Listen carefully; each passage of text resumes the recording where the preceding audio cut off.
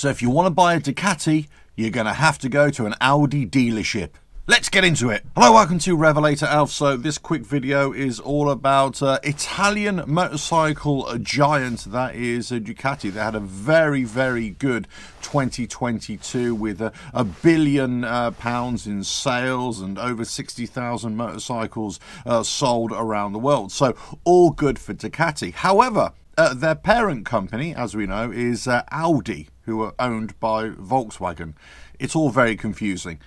But Audi and Ducati have already opened up joint dealerships. In other words, you can go in and buy your Audi, and right next door, or just through a partition wall, or just peer through some faux greenery, you can also buy a Ducati. And the two brands work well with each other. In fact, they work well on a technological point of view as well, as they share a lot of the same R&D facilities as well. And that's probably why Ducati are doing so well in motorcycle racing at the moment. Now, right now, there are about 20 joint dealerships around the world, and what they're planning to do is up this to 100, and some are coming to Europe, let's say in the UK, but some will go to the United States, Canada, wherever. So wherever there's a market for the sale of Audis and Ducatis as well, wherever they feel they can make a quick buck or two, then this is where you're likely to find this joint dealership. So is this a first in the motorcycling world?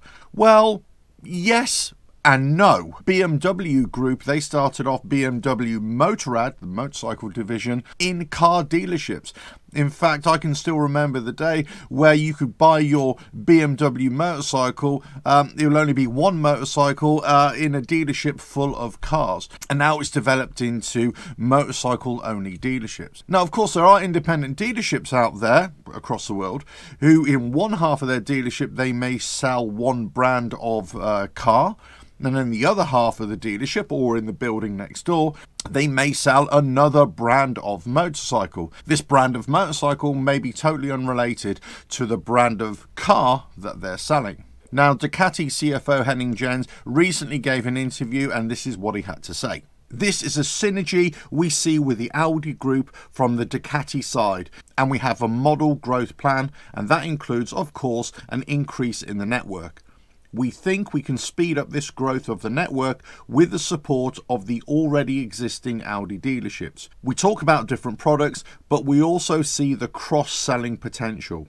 When we talk about sporty cars, not any car, we talk about premium cars. Then we talk about sporty and premium bikes. Customers are sometimes the same. Many of our customers own a sporty car from our other sister brands, and they also own motorbikes. So it's a very, very obvious potential we can tap into there. Whenever we enter into the market with a combined dealership, what we can see is that it definitely helps the market share. So we are very, very much looking forward to this cooperation.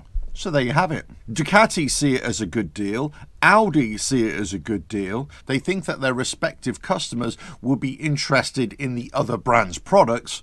So it's a win-win situation. And also Ducati, for their part, they've already got a wider dealership network to tap into. So we've heard that before. So there you go, Ducati are on the march. They are going to get bigger and bigger, and certainly into more and more dealerships, or certainly more places for you to go and buy a Ducati, or an Audi, or a Volkswagen, or whatever. So there you go, it's all looking rosy or red for Ducati. Catch you again on another video coming very soon. Bye now.